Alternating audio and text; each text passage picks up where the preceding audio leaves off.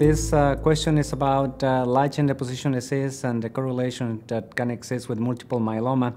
Light chain deposition disease is one of those disorders that is less likely to be seen in people with myeloma, but considered rare as a disease. 50% of patients with light chain deposition disease do have multiple myeloma that actually gives symptoms. The treatment is a little bit different, and we tend to use the same treatments that we do for patients with light chain amyloidosis, where different organs can be affected, and that's because the light chain deposition disease means that the light chains are deposited in organs like the kidneys, the heart, the lungs, the bowels, the soft tissue, in the same way that amyloid can actually make it happen. So the treatment is similar to what we do for amyloidosis, and is less recognized sometimes because of its rarity, but the reality is that the treatment is as important as we treat myeloma. Since 50% of these patients do have symptomatic myeloma, we treat more like myeloma, meaning that patients do require a more chronic treatment.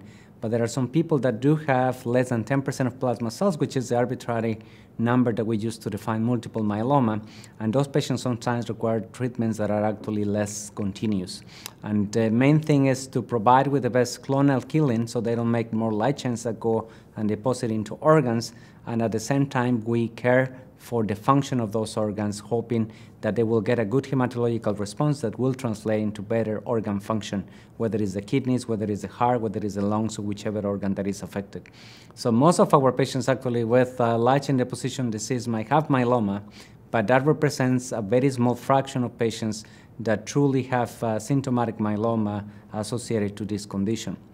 The real epidemiological aspect of the disease is unknown because it's rare, so we don't really have good epidemiological data in Canada, but it's expected to be as similar as light chain amyloidosis is, and we have some indirect evidence that amyloidosis affect anywhere between 9 to 12 patients per million.